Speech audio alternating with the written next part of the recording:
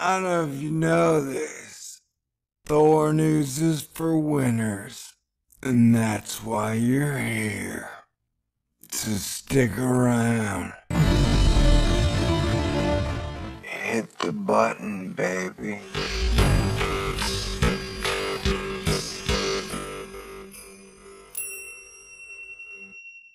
Stay cool.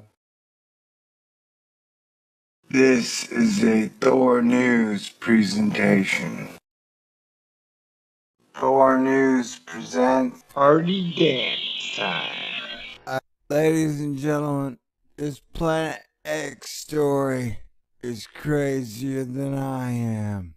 We literally, without exaggeration, might have up to 6 different Planet X's. I'm about to start a new white paper series where we go through the white papers to figure out the actual science and what the scientists are saying. Now, from all reports that I've gathered, we literally have a possibility of 3 Planet X's. We literally have a possibility of 6 Planet X's with 3 different teams. We have Team 13, which is Shepard and Trujillo, which I've done videos of in the last year, where they believe because of the orbit of 13 different trans-Neptunian objects and Kuiper Belt objects, they believe that a large object is shepherding their orbits as they are all meeting on or about our ecliptic right now. And they think there may be 1 or 2 giant planets out there. That's Team 1.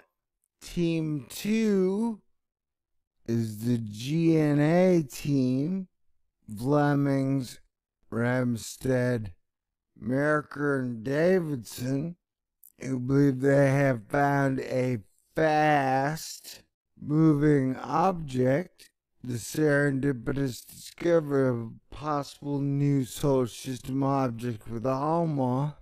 It's either small, asterisk, and between 12 and 25 astronomical units from the sun. It has a size of 220 to 880 kilometers, and it has a friend with it, as we've seen in the photographs. Or it could be giant and way out in the middle of nowhere, which is weird. And then Team 3 is the Aqualide team, I believe, where they believe they have found 2 other objects. Is just a basic, simple breakdown of what I know to be true. And it's hilarious. I get a lot of comments like, fearmongers like you need to shut up and this is all bullshit. Well, dude, no. I'm not fear-mongering anything. I'm not saying it's going to disrupt or kill anybody. Not even implying that right now. And B, this is real, people. You know, we got 3 teams of pro astronomers who are saying, hey, we found some cool planet stuff. Then you got Mike Brown wetting his pants, shitting the bed, crying like, no! Which is cute, Mikey. Give it to Mikey.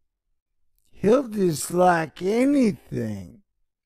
So yeah, feel free to help me on this journey to figure out what we're dealing with.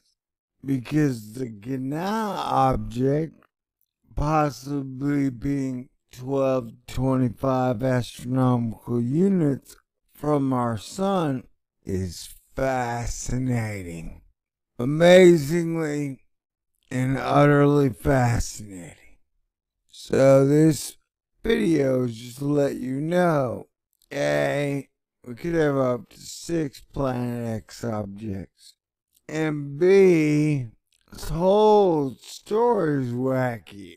I'm gonna have to do several videos on it. And C, it's real scientific-y, bro. This is some real science white paper shit we're looking at, right? You know? So, if you have any information for me, please leave it in the comments. I appreciate it. And I'm going to try and take this one pretty seriously. Me and my super buddy Sage are going to break down all the white papers for you. We're going to do some hardcore research, some hardcore science. And we're going to give you the results. I hope you appreciate it. Oh my God, look. The Phil Plate is skeptical.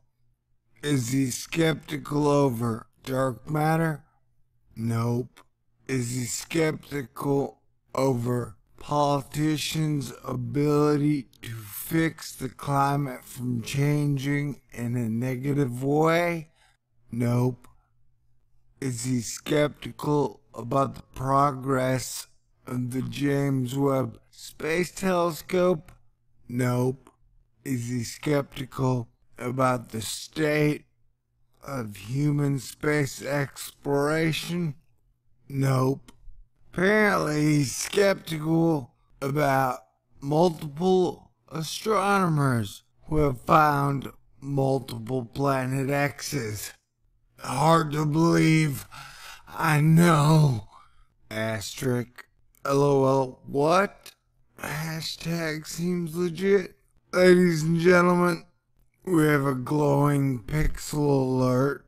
Glowing pixel alert. 2 astronomical research papers have just been submitted to the journal Astronomy and Astrophysics, and both make startling claims.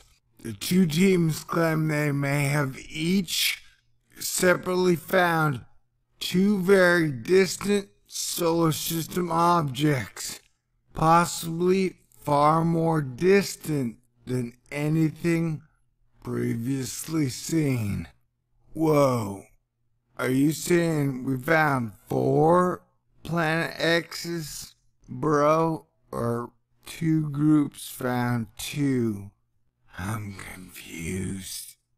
Stupid math. Okay, hang tight a sec. I know a lot of media will jump on this with the headlines like 9th or maybe 10th planet found, and the Nibiru crowd will go apoplectic. But don't fire up the warp drive just yet, folks. There are many reasons to be very skeptical here. Oh, so you're saying, what are you saying, Phil? I mean, the first 2 guys that I'd been following who thought they might have found not Planet X, but its existence in the orbit of 13 different Kuiper Belt objects seem to have a pretty solid argument, bro. Now we got more astronomers? Okay, let's dig into part 2 of this really super fascinating story. First, the papers are not yet peer-reviewed. They've been submitted to a journal, but not vetted.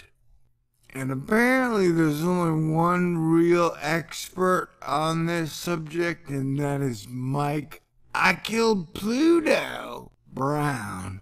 And he's the only peer, and he said, nah, seems too lucky. It's like finding a cup of piss in the ocean and then drinking it and having it taste like the greatest wine you've ever had.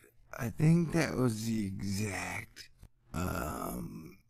meta rhythm analogy he used. So there may be errors in them. Also, both are based on limited observations.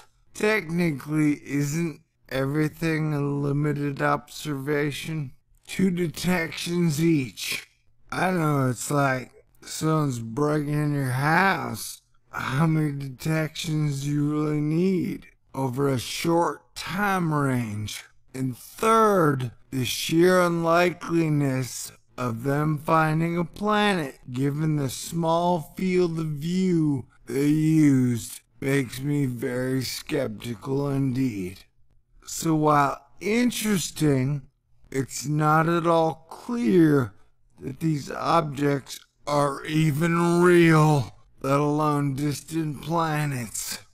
So what's what? Let's see. Team 1, West Aqualand. Both teams used observations from the Atacama Large Millimeter Submillimeter Array, or ALMA. One team was observing the nearby star Alpha Centauri. The other team, the more distant W Aquilii. The later observation is easier to explain. Oh goody. So I'll start there. Oh double goody. They observed W Aqualand in March and again in April 2014.